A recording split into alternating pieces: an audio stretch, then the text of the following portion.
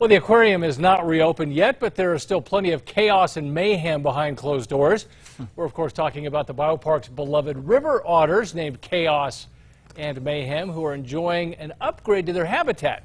As you can see, this new island is the perfect spot for a midday nap. Yeah, with hot days like this, I would take that right about now, too. That looks ideal. Doesn't it, though? Yes, it does. Lay out on the grass there in a nice, probably nice, cool pool of water, too. Yeah, not bad. Oh, what I would do for those days again.